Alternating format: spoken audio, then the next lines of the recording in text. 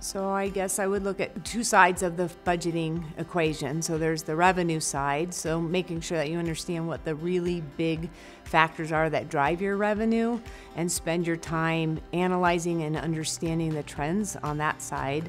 And then knowing what not to look at is also important, so really prioritizing.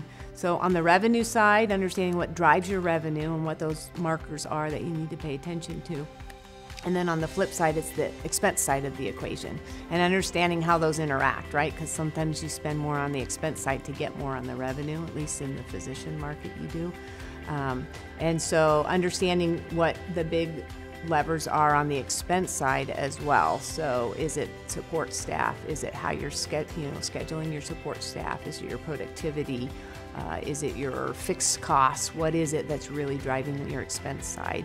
It's probably not the paper clips and copy paper, for instance. I see a lot of people who spend a lot of time and they major in the minors, and it's really important to be able to know what not to focus on and what not to emphasize, and instead just know the big stuff really, really well.